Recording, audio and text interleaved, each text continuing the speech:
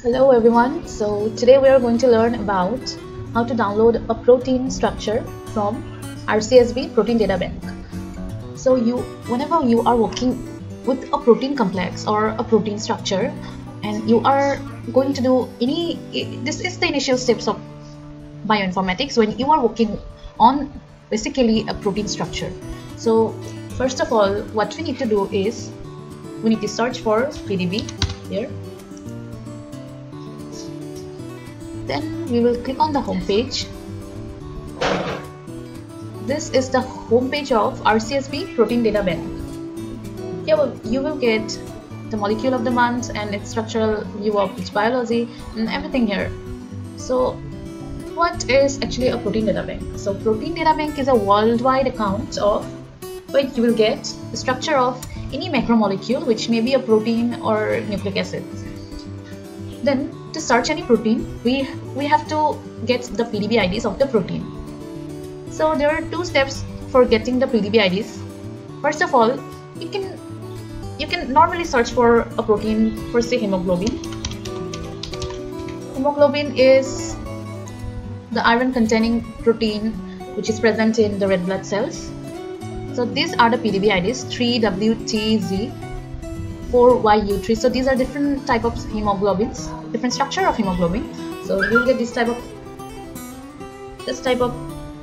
protein PDB IDs, and you will select any protein. So you have to keep in mind some of the points that are like you will get the methods from which this protein structure has been predicted, and also you will get all the molecules or the ligands that is attached to it, and also we will get how much resolution it have. This protein structure have how much resolution, and one more important thing is that we will always try to select a protein which is having high resolution, that is which is less than 2 Armstrong.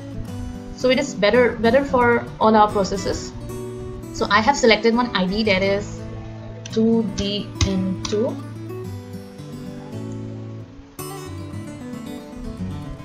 Here, this is the resolution 1.25 Armstrong resolution crystal structure of human hemoglobin in deoxyform.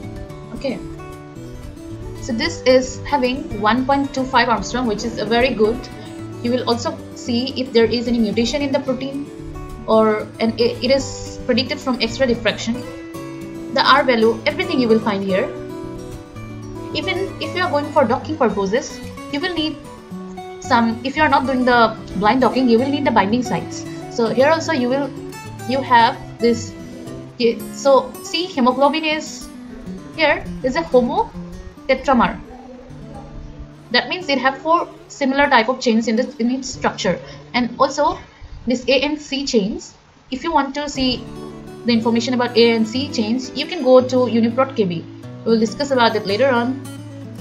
In the UniProt KB, you will find everything from its binding sites to its other sites, along with the amino acid residues.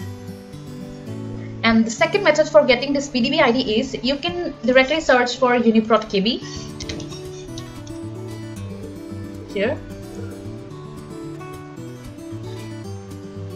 Here also you get every information about the protein and nucleic acid, everything. So here you can directly search for hemoglobin, or you can also put the PDB IDs here.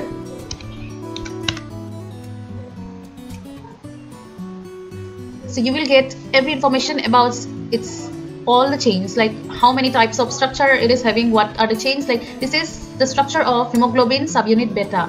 Okay, so if you search for this, you are also getting its length 147. Next one is 142. Everything you search for that.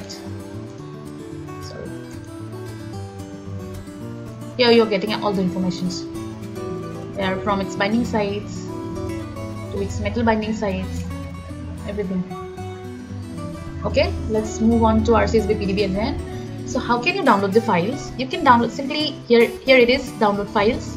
Go to this and save to PDB format. The structure have been downloaded in PDB format. So this is the tutorial, the overview of how to download a protein data bank structure, a protein structure from protein data bank. So if you like this video, please like, subscribe and click the bell icon